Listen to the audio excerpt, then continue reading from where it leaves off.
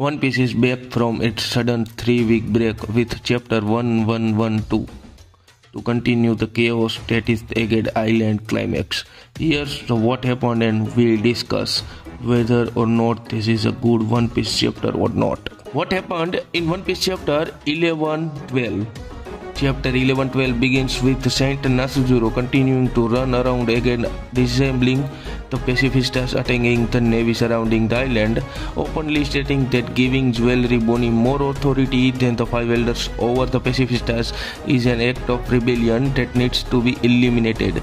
All of the five elders are highly active in this chapter, with each one of them trying to stop the chaos that erupted on Egghead Island.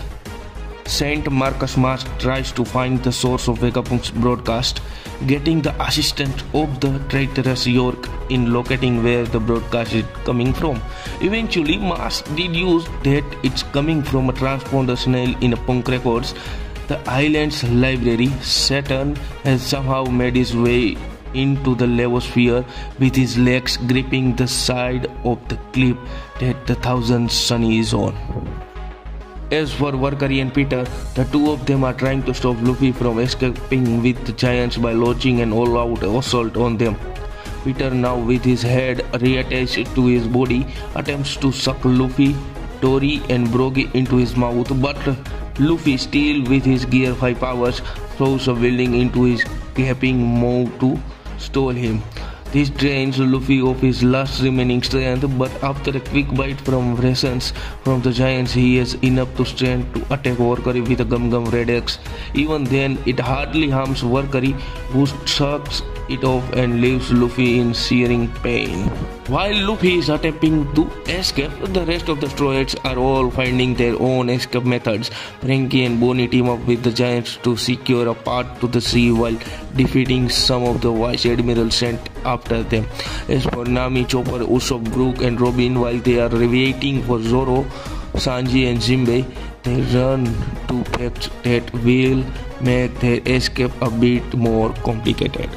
First, Stussy, the rogue CP0 agent revealed to be working with the Vegapunk, confirms that a still injured Kaku that she is staying behind to ensure that the Straw Hats can escape by deactivating the barrier surrounding the Labosphere the second they are about to escape, ensuring her own capture or death.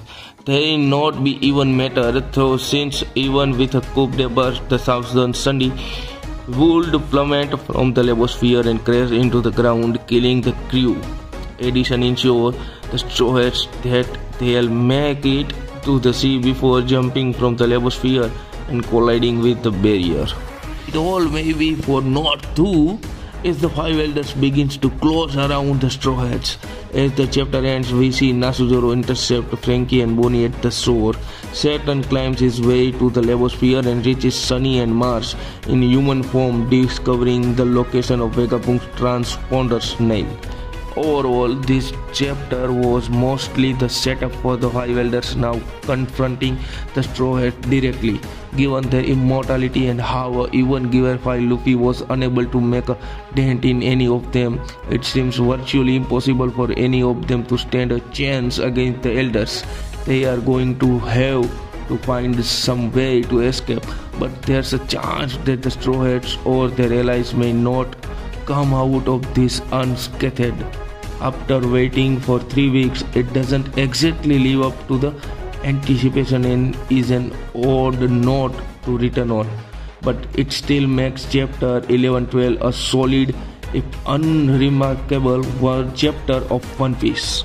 If you like this video, then share it in your social media group. Don't forget to subscribe the EmperorVishal channel, and we will meet again in the next amazing video of One Piece. Thank you for watching.